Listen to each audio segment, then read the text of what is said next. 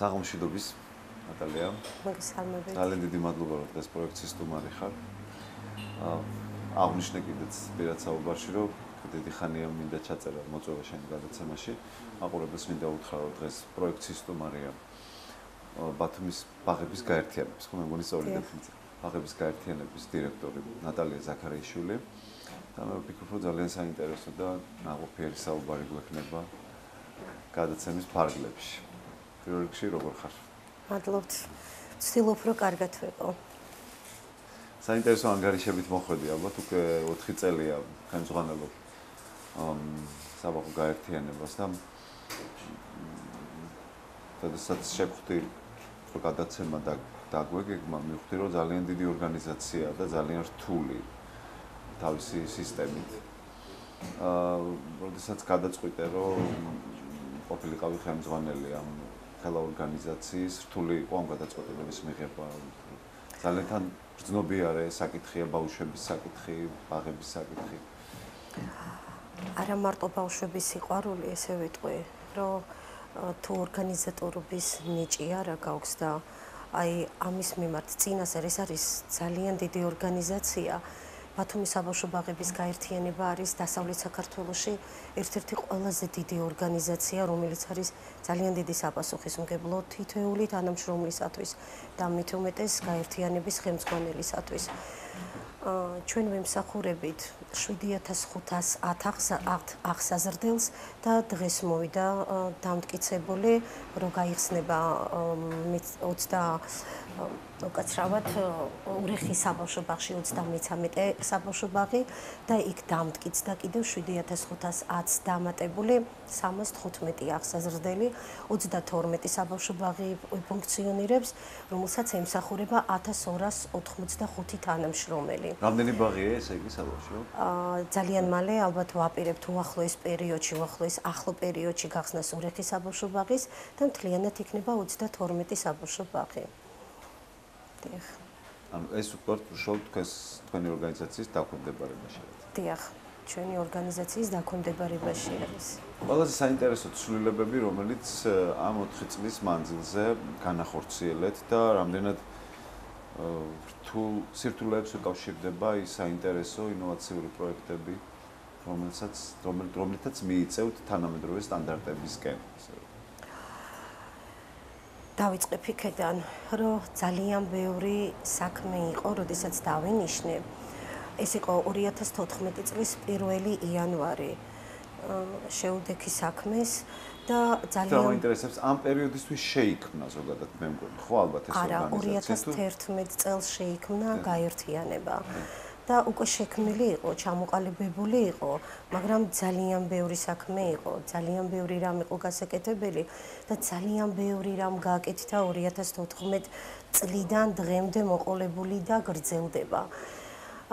კონკრეტულად დავკონკრეტდები, ეს არის ძალიან დიდი ორგანიზაცია და იცით რა არის, იმდენად ძალიან დიდი და გაშლილი თემა არის საბავშვო ბაღები, რომ ძალიან დიდ დროს მოიცავს თუ გინდ ერთი პოზიცია. აი ამ კუთხით რო ვისაუბროთ, ეს იქნება კვება, სანიტარული და ჰიგიენური დარგი, თუ სხვადასხვა აღმზრდელობითი მეთოდი და სხვადასხვა კუთხე. დავიწყებ იქედან, რომ ბათუმის საბავშვო ბაღებში პირველ რიგში ჩამოსაყალიბებელი იყო და გასაკეთებელი იყო ბავშვთა რაოდენობა ჯგუფებში. როდესაც მე დავინიშნე, მაშინ ჯგუფში იყო 50-60 ბავშვი. ეს ყოველთ შეუძლებელი იყო, რომ აღმზრდელს არ ქონდა იმისი საშუალება, რომ ყურადღება თითოეულ ბავშვზე თანაბრად გადაენაწილებია და არც ამისი ფართი საშუალება იყო, ინვენტარზე და დაძინებაზე საერთოდ ზედმეტი იყო საუბარი. იყო სრული ქაოსი. მაგრამ 1 წლის შემდეგ მოვახერხეთ, რადგანაც მე 2014 წლის 1 იანვარს დავინიშნე და არ მომეცა იმის საშუალება, რომ ეს გამოსწორებულიყო, რადგანაც ბავშვები უკვე ჩარიცხული იყო ნახევარი წელი, შემდეგ უკვე ზაფხულში მოვახერხეთ ის, რომ გაგვეკეთებია რეგისტრაცია სრული დაცვით. პირველ წელს 2014 წელს 2015 წელს 4000-მდე აღსაზრდელი დარჩა საბავშვო ბაღის მიღმა. ხოლო ამ წლის განმავლობაში, შემდეგ წლების განმავლობაში, აი ამ ეტაპისათვის 1000 დღის მდგომარეობით 1085 აღსაზრდელი დგას რიგში. ეს ერთგვარი ძალიან დიდი ნაბიჯი, წინ გადადგმული ნაბიჯია. მე იმას ვერ ვიტყვი, რომ ეს კარგი არის, რომ ბავშვი 1085 დარჩა გარეთ, მაგრამ 4000 თუ შევადარებთ, ნამდვილად წინ გადადგმული და ნამდვილად დიდი პროგრესია. აი ამის შემდეგ უკვე გავაკეთეთ რეგისტრაცია. ეს რეგისტრაცია როგორ მიმდინარეობს? შეთანხმების რეგისტრაციასთან დაკავშირებით ცნობადობა საზოგადოებაში როგორია რეგისტრაციის მიმართულებით? მე ვიცი რომ პერიოდულად კი არა და ძალიან ხშირად, როდესაც აი რეგისტრაციის პერიოდი დგება, მოსახლეობის ინფორმირებას ვცდილობთ. ვცდილობთ რომ ინფორმირება, ცნობადობა იყოს ინფორმაცია მივაწოდოთ, ხო? იმიტომ რომ რაღაცა ისეთი მაინც ჯერჯერობით არ ვართ ესეთი სატელეფონო აპლიკაციებით ცხოვრები ხალხი და შესაბამისად რაღაცას რეგისტრაციასთანაც არის კავშირში, ყოველთვის არის სირთულეებთან კავშირში, ხო? ნამდვილად, იმიტომ რომ ძალიან ბევრი რამდენად იოლია მოსახლეობის ინფორმირება. მე მინდა რომ თქვენ მოგცეთ საშუალება, თუნდაც კიდევ ერთხელ რომ განმარტოთ ამ რეგისტრაციის პროცედურები თუ საკითხიდან არ გადაუხოთ ძალიან. არა, ნამდვილად რეგისტრაცია მიმდინარეობს მესამე წელია.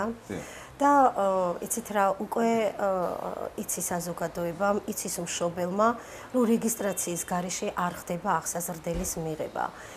ბავშვი აუცილებლად დღის მდგომარეობით მე არა მაქვს 2017-18 წელზე საუბარი, რადგანაც ცვლილება რო შევა კანონში თავისთავად 2-3 წლიანთა ჯგუფს დავამატებთ. ამ ეტაპისათვის 3 წლიდან სასკოლო ასაკამდე ღებულობს მონაწილეობას და ირიცხება აღსაზრდელი.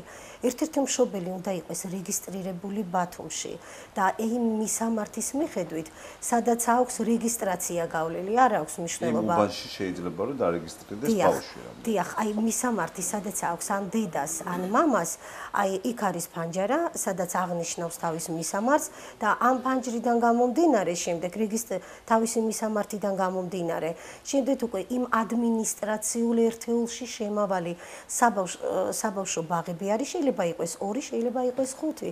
მშობელს რომელსაც აწყობს, დიახ, რომელიც აწყობს მშობელს, იქ დარეგისტრირდება აღსაზრდელი.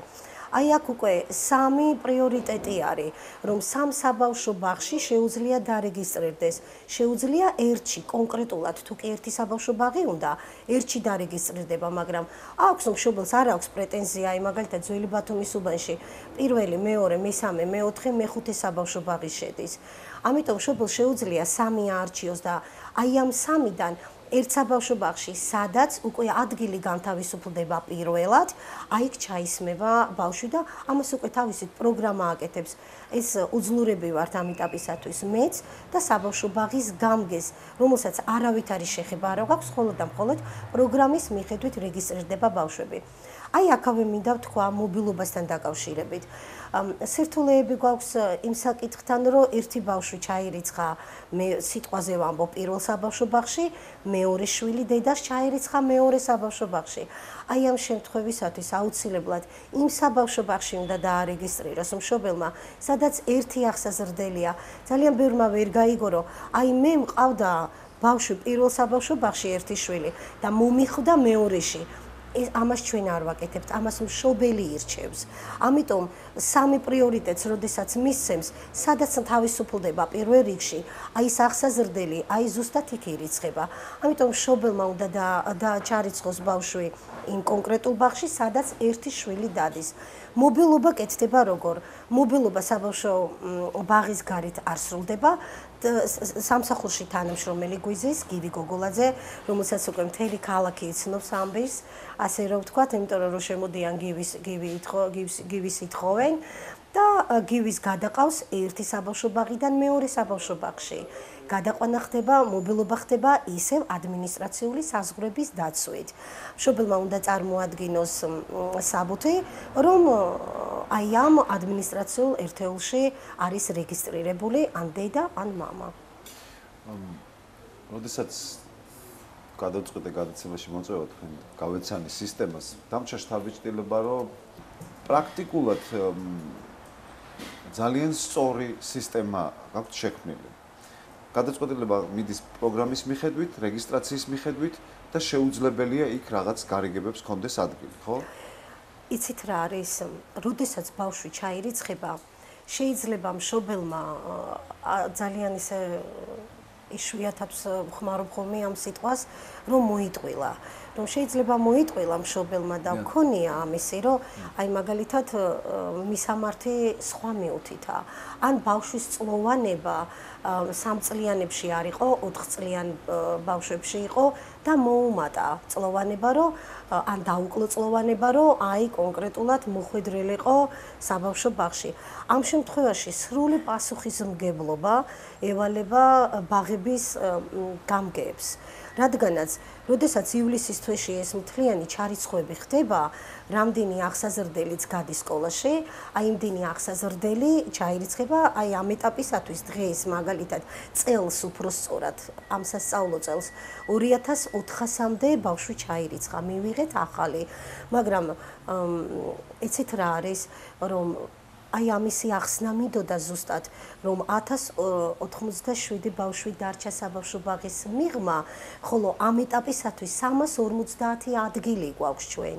რა მშობელი ზოგჯერ, როდესაც ინტერვიუს ვიძლევი ხოლმე, რომ ვერ ხდება და მეუბნება, რომ თუ კი ბავშვი მაგალითად ამდენი ადგილები როგორ დაგჭათ, როცა 1087 ბავშვი დაგჭათ გარეთ.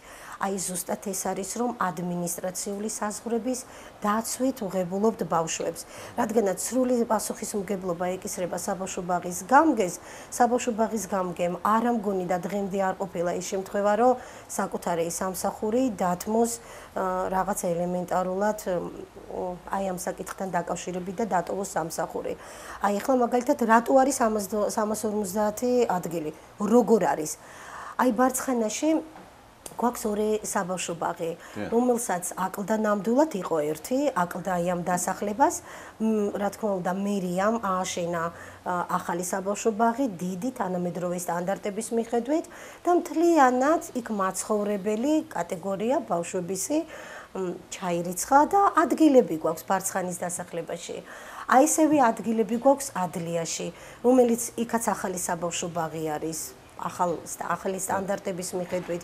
ესევე ადგილები არის მე-6 საბავშვო ბაღში, იმიტომ რომ სრულად აითვისა აი მუბანში ადმინისტრაციულ ერთეულში მაცხოვრებელი ბავშვები, მაგრამ პრობლემები გვაქვს ჩვენ ხელვაჩაურში.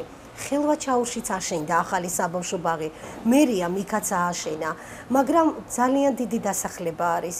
და კიდევ არის ჭიდრო დასახლება არის და აუცილებელია იქაც აშენდეს ერთი ახალი საბავშვო ბაღი. მე მინდა აი ამ თემას შევეხო თუ შეიძლება თქვენის ნებართვით, რომ აი ამ 3 წლის განმავლობაში 5 ახალი საბავშვო ბაღი, ძალიან დიდი საბავშვო ბაღები აშენდა ბათუმში თანამედროვე სტანდარტების მიხედვით და ახალი ინვენტარი არის აი ამ 5 ახალ საბავშვო ბაღში შეტანილი. მე იმას არ ვიტყვი, რომ სხვა საბავშვო ბაღებში ძველი ინვენტარია. არა, თუ ჩამოსაწერი არის ინვენტარი, თუ გაფუჭებული და გატეხილია, რა თქმა უნდა, ყოველ წელიწადს ჩვენ ვაკეთებთ ინვენტარიზაციას და საბავშვო ბაღის მნე, რა თქმა უნდა, გამგესთან ერთად ღებულობს აი ამ საკითხში მონაწილეობას. და გარემოთ და შევეხები იმ თემას 5 ახალი საბავშვო ბაღი აშენდა, აიხლა უკვე გავხსნით ძალიან მალე მე-6 ახალ საბავშვო ბაღს, რომელიც ურეხში მდებარეობს. ეს იქნება 9 ჯგუფიანი და 315 აღსაზრდელს დაიტევს. ესეც თანამედროვე სტანდარტების მიხედვით ახალი ავეჯი შევა, აბსოლუტურად ყველაფერი ახალი იქნება, დიდი ეზო იქნება, ატრაქციონები და მართლა ძალიან კარგი საბავშვო ბაღები გვაქვს, რაც დაემატა, მართლაც ყველანი კმაყოფილი არიან. 11 საბავშვო ბაღს აი ამ 3 წლის განმავლობაში კაპიტალური რემონტი ჩაუტარა მერიამ. ასევე რამოდენიმე ჩვენ ჩაუტარეთ. ჩვენ მაგალითად გაერთიანებამ ჩაუტარეთ მე-18 საბავშვო ბაღს. დანარჩენი ყველა მერიამ გაარემონტა. მართლა ძალიან ბევრი საქმე იყო გასაკეთებელი, რომელიც მართლაც გვერდით გვიდგას ყველა საკითხში. პირველ რიგში, როდესაც საბავშვო ბაღის გამგეს თხო, აი მიდგომა ესეთი მქონდა რომ დავინიშნე, რომ მართლა ძალიან ცუდი სიტუაცია იყო. მართლაც ძალიან ცუდი სიტუაცია იყო, რომ ზედმეტი რო არ გავაგრძელო, რომ პირობების გაუმჯობესება, თუ კი ადამიანს, თუ კი საბავშვო ბაღის გამგეს, აი აღმზრდელებს, მომუშავე პერსონალს, ჩვენს პატარებს პირობები არ შეუქმენი, თუ არ მიაწოდე იმ სანიტარულ და ჰიგიენურ დარგის, იგივე ის სითხე, რაც მიეწოდება, უნდა დაიცოს ეკთანმა და ძიძამ, იგივე საბავშვო, იგივე მაგი და ახალი სკამი იქნება, მაგი და ინვენტარი იქნება, თუ პროდუქტი კარგი არ შეიტანე, თუ ეს აი ამისი ესე რომ ვთქვათ, რომ არ განუმარტე, რომ აი როგორ უნდა გააკეთო ეს ყველაფერი, ჯერ პირობა უნდა შეუქმნათ და შემდეგ უნდა მოვთხოვოთ. ეს ყველანაირი პირობა არის შექმნილი ბათუმის საბავშვო ბაღებში. მე ძალიან გადაუხტები თემას, ესე რომ ვთქვათ, რომ აი მე ძალიან იშვიათად ხოლმე რომ დავჯდე და შევაქო საბავშვო ბაღებში, იცით რა ისე ხდება, ყველაფერი კარგად არის. არა, ეს ხალხმა უნდა შეაფასოს, ეს ჩვენმა თანამშრომლებმა უნდა შეაფასოს, რა იყო და რა სიტუაცია და რა მდგომარეობაა. ეს სურსათის ეროვნული სააგენტოს აჭარის ფილიალის ინსპექტირების ჯგუფმა უნდა შეამოწმოს, რომელიც ძალიან ხშირად მაგასთან დაკავშირებით მინდოდა მეკითხა, რომ როგორი გაქვთ ძალიან მნიშვნელოვანია ხო სანიტარული ნორმები, კვების კვება და სანიტარული ნორმები. კვება ძალიან მნიშვნელოვანია, რამდენად ხარისხიანია პროდუქტები, ხო? აი ამ მიმართულებით რამდენად ეფექტურია მონიტორინგი, რამდენად ყოველდღიურია სანიტარული ნორმების, ან რა ვიცი, ყოველ კვარტალური როგორც არის ხოლმე, როგორც ხდება, მე ხა შეიძლება ჩემი კითხვა ძალიან ისეთი მოგეჩვენოთ, მაგრამ მე არ ვიცი უბრალოდ კარგად არ ვარ ჩახედული, როგორ აკონტროლებთ ამას და რამდენად გაგვთ საშუალება რომ ბავშვები იკვებებოდნენ რაც შეიძლება ჯანმრთელი პროდუქტით და იყოს დაცული სანიტარული ნორმები. ზვიად თუ ერთი დღე მოიცლით, ნამდვილად მოხარული ვიქნები, რომ ნებისმიერ საბავშვო ბაღს რომ თქვენი არჩევით, შევიდეთ ისეთ დროს, რომ მეც არ მეწოდინება და თქვენი თვალით ნახოთ რა ხდება საბავშვო ბაღში. დავიწყებ კვებით. ჩვენი პატარებს აქვს ძალიან კარგი მენიუ შემდგარი, ეს არის ჯანდაცვის მინისტრის ბრძანების საფუძველზე თუ რითი უნდა იკვებებოდეს ჩვენი პატარები. კვება არის ძალიან ჯანსაღი კვება აქვს და მე მინდა ხმამაღლა ვთქვა და ჩემი სიტყვის პასუხისმგებელი ვარ, რომ ჩვენი პატარები ნატურალური საკვები პროდუქტით იკვებებიან საბავშვო ბაღში. კვირაში სამჯერ შედის ძროხის ხორცი, ერთხელ ქათმის და ერთხელ თევზით. აი მაგალითად ავიღებთ ძროხის ხორცი. როგორ მოწმდება და როგორი კონტროლი აქვს. ეს ძროხის ხორცი მე იცით რა ერთი საბუთი მე ვიცოდი რომ იმიტომ რომ კვება არის მნიშვნელოვანი და თქვენ მე ამ შეკითხვას დამისმევდით.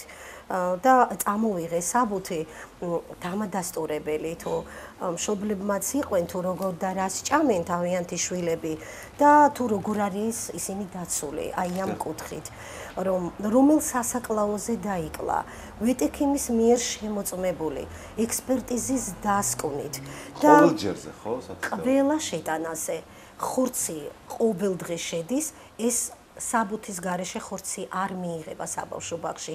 ამიტომ აი მაგალითად ეს არის ერთ-ერთი დღე, როდესაც შევიდა და აქ არის 4 საბუთი, აი საბავშვო ბაღებისთვის დაიკლა 4 ძროხა, რომელ სასაკლაოზე დაიკლა და ვეტექიმის მიერ შემოწმებულია ექსპერტიზის სამედიცინო დიახ, აი მოვიტანე, დიახ თუ კი აი ამასაც ნახავთ ძალიან კარგი იქნება და რომელ საბავშვო ბაღში კონკრეტულად რომელი ძროხიდან შევიდა ხორცი აი 4 ძროხა ხო დაიკლა ზვიად ერთ შეტანაზე აი კონკრეტულად პირველ საბავშვო ბაღში თუ აი ამ ძროხიდან რომელი ხორცი შევიდა აუცილებელი არის გვერდით კონდეს ნომერი რომ ამ ძროხის ხორცი შევიდა კონკრეტულ საბავშვო ბაღში.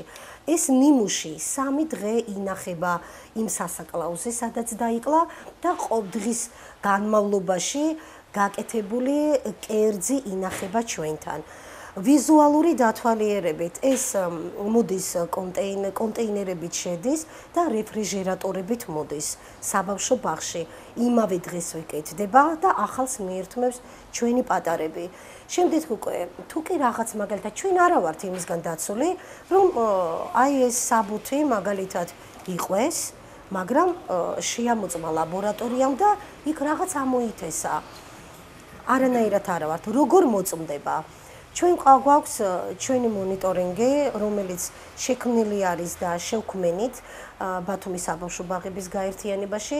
ეს არის კომისია, რომელიც სისტემატიურად დადის და ამოწმებს საკვები პროდუქტის ხარისხს, თუ რა ხარისხის საკვები პროდუქტი მიიღო მნემ, რომელიც პასუხისმგებელია პროდუქტების მიღებაზე, შენახვაზე და გაცემაზე. ესევე პასუხისმგებელია ხარისხზე ექთანი და ამ ყველაფრის მაკონტროლებელი არის საბავშვო ბაღის გამგე. ხოლო როდესაც შევდივართ საწყობში, ვნახულობთ, რომ ვიზუალური დათვალიერებით, რომ აი სტაფილო არის, რა თქმა უნდა, ჩვენ ყველაფერში ტენდერებს ვაცხადებთ და ტენდერის მიხედვით მოთხოვნა რაცა გვაქვს, ის მოთხოვნა უნდა აკმაყოფილებდეს აი ამ მიღებულ პროდუქტებს.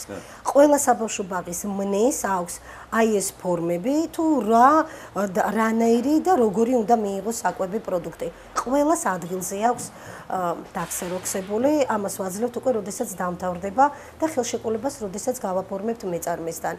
შემდეგ აი ამ პროდუქტებს ვამოწმებთ ვიზუალური დათვალიერებით, ვამოწმებთ სანიტარულ და ჰიგიენურ ნორმებს, თუ როგორ არის დაცული. რა თქმა უნდა, ეს იქნება ჯგუფები, ეს იქნება დიდი სამზარეულო საპირფარეშოები, რა თქმა უნდა, ის ჯგუფი, სადაც ბავშვი ღებულობს საამღზელო პროცესს და საძინებელი. მთლიანად ყველაფერს და საამღზელო პროცესი მეთოდოლოგიის დარგში. მე ვიტყვი იმას, რომ კვარტალში ერთხელ მერის ზედამხედველობის სამსახური დადის და ამოწმებს ჩამონაბან, ჩამონარეცს, მზაკერძი და უმკერძს. და შემდეგ უკვე ლაბორატორია თლის შედის და შეყავს მერის შესაბამის სამსახურს.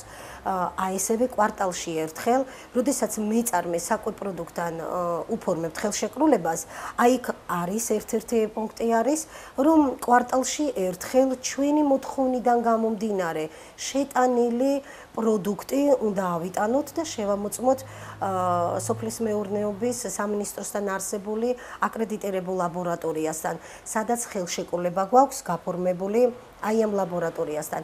ესე იგი, მერის ზედამხედველობის სამსახური ამოწმებს ალკე შეტანილ პროდუქტებს, აი ესევე ვამოწმებთ ჩვენ და ესევე ამოწმებს სურსათის ეროვნული სააგენტოს აჭარის ფილიალის ინსპექტორების ჯგუფი, რომელიც სისტემატიურად დადის და არა მარტო აი ამ კუთხით, სხვა კუთხითაც როგორ არის დაცული სანიტარული და ჰიგიენური ნორმები, ჩვენ გქონდა შენიშვნები, გქონდა კრიტიკული მდგომარეობა არასოდეს არ გქონია, უბრალოდ ამ 4 წლის განმავლობაში არ გქონია, მაგრამ გქონდა შენიშვნები არის გამოსწორებადი, შემდეგ უკვე გაძლევენ, რომ პერიოდს, რომ აი მაგალითად მაგიდას კუთხე ჩამოტეხილი აქვს, აი ეს კაფელი ჩამოტეხილი არის იქ რაღაც პატარა და ან მეტლახი და ასე შემდეგ პროდუქტებზე არასოდეს არ გქონია შენიშვნა, იმიტომ რომ მაქსიმალური ყურადღება არის მერიიდანაც სურსათის ეროვნული სააგენტოთაც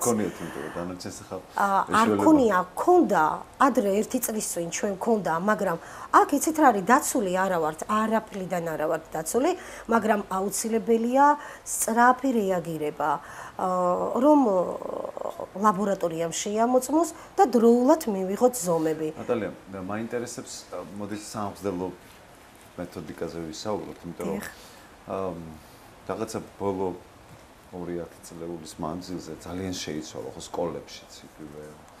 ძალიან ისეთი სტიქიური ცვლილებების პერიოდში ცხოვრობთ და შესაბამისად ეს სტანდარტები ყოველდღიურად რაღაცა სიახლეები გვესმის საამღზელო მეთოდიკასთან დაკავშირებით. ბავშვთა ფსიქოლოგები იძლევიან უამრავ რეკომენდაციებს, ის რაც დაუშვათ 10 წლის წინ.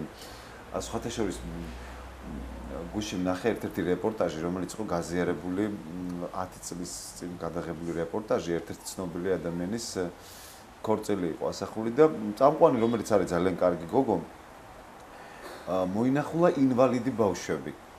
ესეთ დეფინიტ, ეხლა ვფიქრობდი, რომ დღეს რო ეს გაჟღერდეს სიუჟეტში. ჩვეულებრივად აპოკალიფსია, აი ხა ასეთი ტერმინებით აღარავინ აღარ სარგებლობს, ხო გამიგეთ არა? ამიტომ ეს პედაგოგები, რომლებიც თავშოთ მუშაობდნენ ადრე და მუშაობენ ახლა. აი მათი გადამზადების პროცესი, უშუალოდ თანამედროვე მეთოდიკა, სამგზელო, რამდენად არის ვიოლი პროცესი და რამდენად ახერხებთ ამას, რომ უშუალოდ პედაგოგების გადამზადება მოხდეს.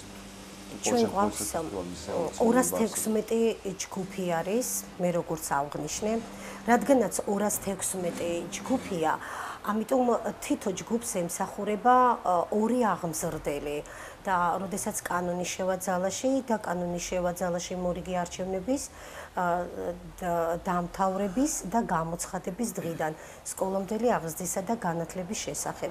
შემდეგ უკვე აღმზრდელებს მიეცემათ სტატუსი აღმზრდელ პედაგოგის და რა თქმა უნდა იქ უკვე რიგი საკითხები იქნება გასავლელი, მაგრამ გადამზადებასთან დაკავშირებით, ჩვენს აღმზრდელებთან დაკავშირებით, ჩვენ ყავს რა თქმა უნდა ახალდანიშნული აღმზრდელები, ესე რომ ვთქვათ ახალბედა აღმზრდელები, მაგრამ ჩვენ ძირითადად ჩვენ ყავს გამოცდილი და პროფესიონალები, რომლებიც 20-15, 25 წელი აი ამ კედლებში, აი ამ ბავშვების სიყვარულში დაბერდნენ, ესე რომ ვთქვათ და ჭაღარა გაუჩნდათ თმაში, ისინი არიან და ცოცხლობენ აი ამ ბავშვებით, მათ აღზრდას უთმობენ. რა თქმა უნდა, აი ამ პერიოდმა ყველაფერმა გაიარა, არის 21 საუკუნე და ახალი სტანდარტების მიხედვით უკვე უნდა ვასწავლოთ ჩვენს პატარებს. აი ამისი ყველანაირი პირობა ჩვენ საბავშვო ბაღებში, რადგანაც გადამზადებული არის არა მარტო აღმზრდელები, ყველა პოზიციაზე მომუშავე თანამშრომლები. აღმზრდელებს დაუბრუნდები, რა თქმა უნდა, გადამზადებული არის ახალი და თანამედროვე სტანდარტების მოდულების მიხედვით, ფსიქოლოგები, ლოგოპედები, ესევე მზარეულები, ექთანი, უკაცრავად მედ და ყოველთვის ექთანს ვამბობ ხოლმე მეშლება, უფროსი აღმზრდელი და თითქმის ყველა პოზიციაზე. მე შევაჩერებ აღმზრდელებზე, რადგანაც მათი პრიორიტეტი არის და მათი საკითხი არის სააღმზრდელო პროცესი. უშუალოდ ბავშვთან ურთიერთობა, უშუალოდ ბავშვის აღზრდა. ინკლუზიურ ბავშვებს ეძლევათ საშუალება, რომ აი ეს ჩვეულებრივ ბავშვებთან ერთად. აი დიდი მადლობა აი ამ შეკითხვისთვის, რადგანაც ეს ყველაზე მტკივნეული თემა არის და ამისათვის ბათუმის საბავშვო ბაღები ყველაფერს აკეთებს. მოდი დაუბრუნდები იმას, რომ აი როდესაც 2015 წელს სადღაც 30-მდე ინკლუზიურ პროგრამაში ჩართული იყო აღსაზრდელები. ჩვენ ეს გავზარდეთ და მივეცით ბავშვებს, მშობლებს საშუალება, რომ აი ამ პროგრამაში ჩართულიყო. პროგრამა კი არ არის ესეთი სააღმზრდელო პროცესში, ჯანსაღ ბავშვებთან ერთად ერთ ჯგუფში, თითო ინკლუზიური ბავშვი ჩართულიყო, რადგანაც რაღაც შედეგამდე მივსულიყავით, რადგანაც აუცილებელი არის ესეთი კატეგორიის ბავშვებისთვის ჯანსაღ გარემოში ყოფნა. აი დღეის მონაცემებით უკვე 89 ბავშვი არის ჩართული, რადგანაც იცით რა არის, ეს ისეთი თემა არის, რომ როდესაც ბავშვი არის რთულ ფორმებში, როდესაც აქვს დიაგნოზი, ფორმაში დაწერილი და ვიზუალურადაც როდესაც ხედავენ ბავშვს, ძალიან ძნელია ბავშვის მიღება. მაგრამ მე მართლა ხმამაღლა შემიძლია ვთქვა, იმიტომ რომ ეხლა მე შეიძლება მთელი ბათუმი მიყურებდეს და მიცნობს ნაწილი მაინც, ეხლა მე ვერ ვეტყვი რომ შეიძლება ყველა მიცნობს, მაგრამ ძირითადი მასა მიცნობს, რომ არასდროს არ მქონია, რომ მე არ დავხმარებოდი მშობელს მაქსიმალურად რაც შემძლებოდა, რომ იგივე საბავშვო ბაღში ურთიერთობასთან, იგივე ის რომ მშობელმა 1 საათით დატოვოს თავისი შვილი, ან 2 საათით დატოვოს, თუ რთულ ფორმაშია, მშობელიც დაესწროს, მშობელიც იყოს მასთან ერთად. შეიძლება დილიდან საღამომდე აღმზრდელს არ მიეცეს ამის საშუალება, რადგანაც 35 აღსაზრდელია და აქავე ვიტყვი, რომ 35 აღსაზრდელი ჯგუფში არც ერთ საბავშვო ბაღში არ არის. მე ამას ვამბობ კანონის მიხედვით 35 ბავშვი უნდა იყოს, მაგრამ გამოცხადება 100%-იანი არასოდეს არ არის. თუ კი მაგალითად ჯგუფში 35 ბავშვია, ყოველდღიური გამოცხადება არის 27, 28, შეიძლება 16. თუ კი ცუდი ამინდებია და სტიქია მგვიღალატა, შეიძლება 3 ბავშვიც კი მივიდეს, მაგრამ ძირითადად დადის 27, 28, 31, აი ესე აღსაზრდელები ჯგუფში. ამიტომ მძიმე ბავშვები სადაც აგვაქვს და შედარებით ვამბობთ, რომ რთულ ბავშვებს ვერ მიიღებს საბავშვო ბაღი. სადაც შედარებით რთული არის ბავშვი, აი იქ მშობელს ვაძლევთ იმის საშუალებას, რომ თავის შვილთან ერთად იყვეს. გარკვეული საათები სანამ თავისი ბავშვი შეეჩვევა და შეეგუება აი ამ გარემოს. ეს იქნება 1 საათი, 2 საათი, 3 საათი, არანაირი პრობლემა არ არის. რაც შეეხება აღმზრდელებს, აღმზრდელები გადამზადებული არის.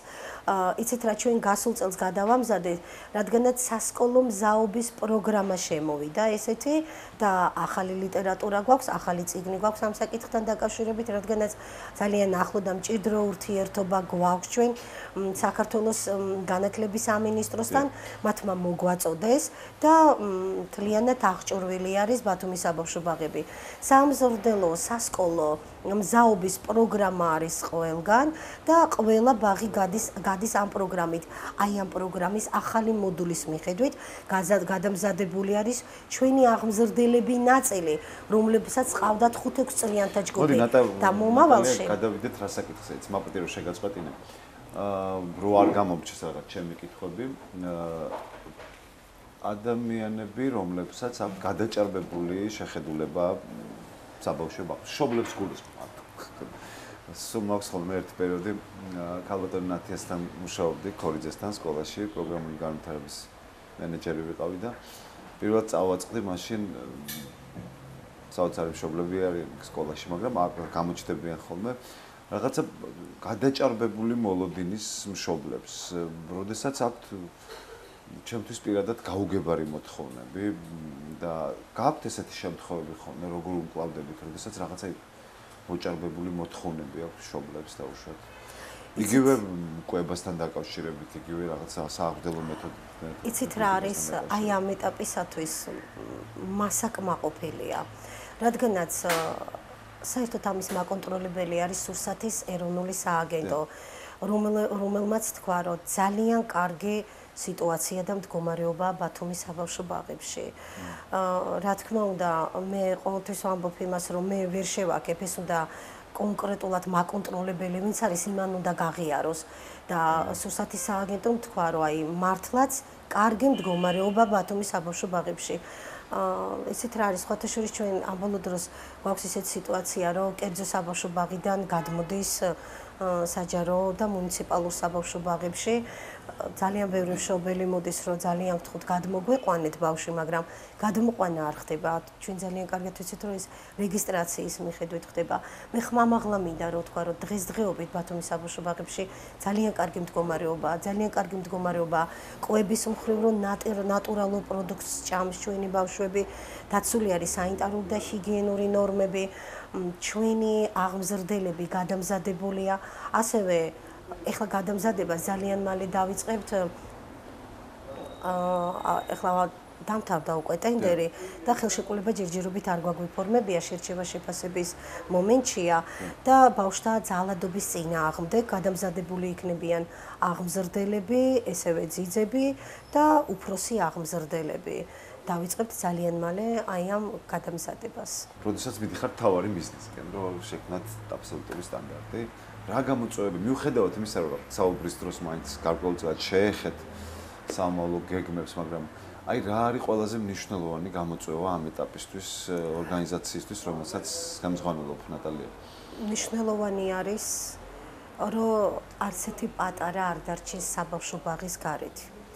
აუცილებელი არის კიდევ დაემატოს რამოდენიმე საბავშვო ბაღი, რომ ყველა ბავშვი იყოს თანასწორუფლებიანი, ყველა მშობელი იყოს კმაყოფილი და თქვენი შვილი თუ კი დადის საბავშვო ბაღში, მეც უნდა მომეცეს იმის საშუალება, რომ წავეყვანო ბავშვი საბავშვო ბაღში და მშობელს უნდა მიეცეს იმის საშუალება, რომ ოჯახიდან გავიდეს, იმუშაოს და რაღაც კაპიკები შეიტანოს სახლში ისევ თავისი შვილისათვის.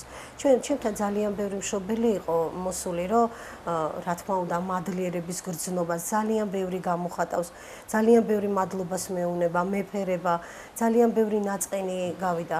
აი თქვენ თუ შეამჩნიეთ, ჩემთან რო იყავით მოსული, რომ არასოდეს ჩემი ოთახის კარი არ იკეტება. ეს იცის ჩემმა თანამშრომლებმა, რა თქმა უნდა, ყოველდღიურად ხედავენ. ეს იცის ალბათ ვინც არის ჩემთან ამყოფი, რომ კარები მაქვს ყოველთვის ღია, არასოდეს არ დაკეტილა, რომ მე ყოველთვის მზათა ვარ, რომ მშობელს კონდეს ჩემთან წვდომა, შემოვიდეს, თუ კი ჩემი თანამშრომლის პასუხი მას არ აკმაყოფილებს და მას კონკრეტულად უნდა დირექტორი, ყველას აქვს იმის შესაძლებლობა, რომ შემოვიდეს ჩემთან, აუხსნა, რა თქმა უნდა. მგონია ისეთ საშუალება, რომ მგონია ისეთი მომენტები და ყოველთვის ამაქვს, რომ აი მშობელი, როდესაც მოდის, აინტერესებს ბავშვი ვერ ჩაირიცხა და უნდა პასუხი. აი ამას იმდენად ამომწურავად, იცით რა არის, მეც ჩემი თავი ზოგჯერ მიყვეს ხოლმე, რომ არ ვიღლები, მიხვდეთ? აი ეთქობა ეს იმდენად გამიჯდა, არ ვიცი ეს პროფესია, რომ ყოველთვის მზათა ვარ, რომ მშობელს საფუძვლიანად აუხსნა. ისე რომ ნერვიც არ მომეშლება, 10 ჯერ რო შემოკითხოს, 10-ვე ჯერ გავცემ პასუხს, 10-ვე ჯერ შემიძლია რომ დაუსაბუთო.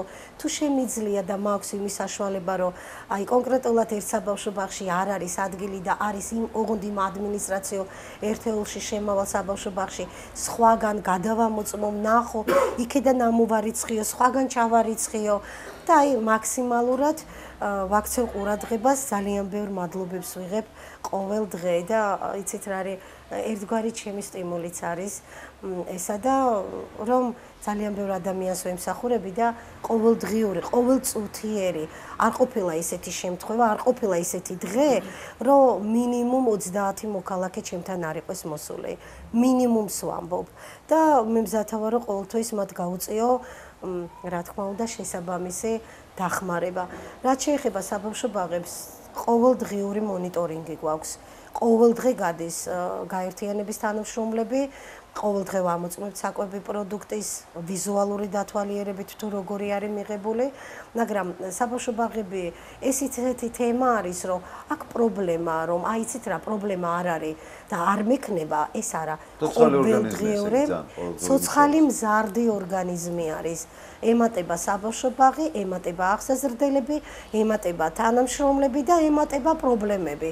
პრობლემები შეიძლება რა თქმა უნდა, შეიძლება სტიქიის მიერ იყოს დაზიანებული ეს და პრობლემები იყოს საბავშვო ბაღში. იცით რა არის, იმდენად დიდი არის ეს ორგანიზაცია, რომ პრობლემა არის ყოველდღიური, მაგრამ აი ამ პრობლემას ჭირდება აღმოფხვრა და ჭირდება იცით რა არის სწრაფი რეაგირება, რომელიც ნამდვილად ჩვენ გაერთიანებაში, აი უფალს დიდი მადლობა, რომ ყავს ისეთი ბიჭები, ესე რომ თქვა თანამშრომლები, რომ აი იმ მინიმალურ ხელფასზე რაც ჩემი გადასახედიდან მათ ეკუთვნით, რომ აი ამას ნამდვილად კარგად ასრულებენ და მათიც ალბათ რომ მე მაქვს ინფორმაცია, რომ თქვენი ხელმძღვანელობის პერიოდში ძალიან ბევრი თანამშრომელი ყავთ, გაიზარდა ხელფასი.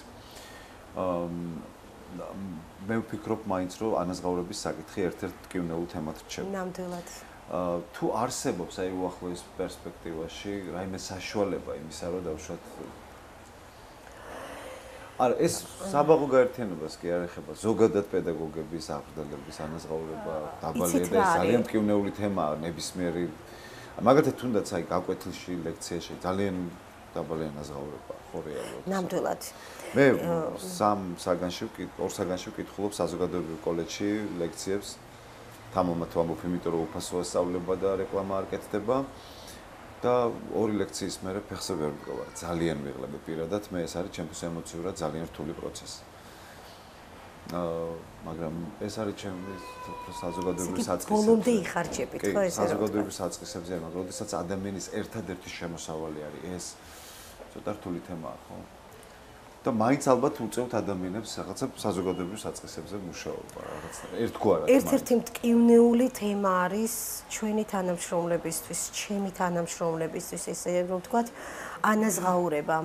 იცით რა არის, მარტო აღმზრდელებს ვერ გამოვარჩევდით, ძირითადი წამყვანი მაინც აღმზრდელები არიან, მაგრამ იქ იმდენად ყველა თავის დაკისრებულ მოვალეობას იმხელა პასუხისმგებლობა აქვს, თუ გიდ მზარეულს, თუ გიდ მზარეულის თანაშემწეს. მე საბაღო გაერთიანებაში ყველას მივიშნევ აღმზრდელებს.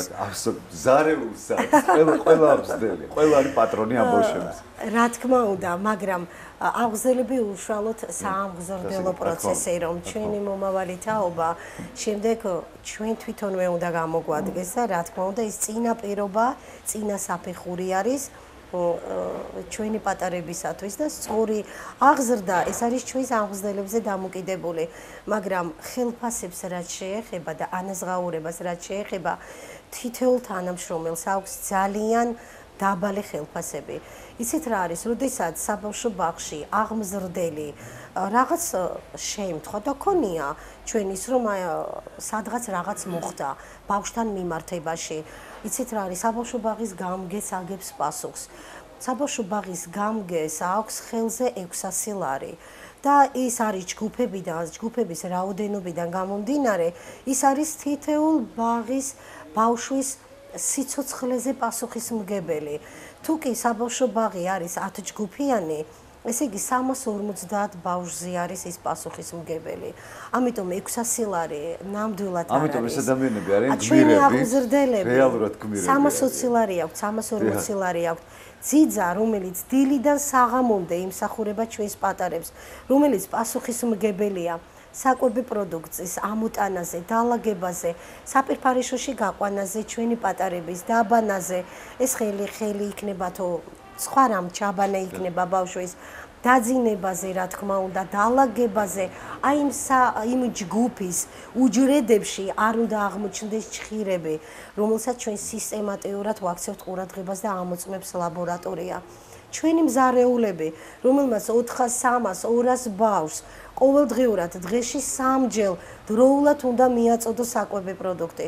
მზარეულის თანაშემწე, რომელიც ზის მინიმალური ანაზღაურება აქვს მას, იცით რა არის კარტოფილი რო დათალო დღეში 50 კილო და სტაფილო, მართლაც ძალიან ცოტა ანაზღაურება აქვს, ამიტომ ძალიან კარგი იქნება ამ ხნის განმავლობაში გაიზარდა ხელფასები, ნამდვილად შედარება არ არის 2014 წლამდე ის რაღაც მოჭრით ყველას გაიზარდა, საბავშვო ბაღის გამგეს 500 ლარი ქონდა და 750 ლარი აქვს, რა თქმა უნდა და ხელზე 600 ლარს იღებს, მაგრამ მაინც დაბალი არის და იმედი მაქვს, რომ აი მომავალში 2018 წლის ბიუჯეტში ალბათ ამას უშუალოდ ჩვენი უფროსი არის ქალაქის მერი და გაითვალისწინებს, ბიუჯეტს გაითვალისწინებს და ალბათ ყველას მოვუწევს. ძალიან დიდი მადლობა მინდა უთხრა ჩემი გადაცემის ჩემ პროექტის სახელით. შენს არაჩვეულებრივ აღმზრდელებს, თანამშრომლებს, რომ მართლა ამ ხელფასის ფონზე ისინი სოციალური პასუხისმგებლობით ასე ეკიდებიან ბავშვების აღზრდას. ჩვენ ვიმყოფებოდით შესანიშნავ რესტორან ტერასაზე. ავდელ გადაცემის სტუმრად ნატალია ზაქარეიშვილი. ძალიან დიდი მადლობა ნატალია ეს საინტერესო საუბრისთვის და ძალიან დიდი იმედი მაქვს რომ კიდევ ერთხელ მოგვიწევ გადაცემაში უკვე სხვა სიახლეებით და სხვა პერსპექტივებით წარმატებებს გისურვებთ გულწრფელად. დიდი მადლობა, ორმეს მადლობა მოწვევისათვის.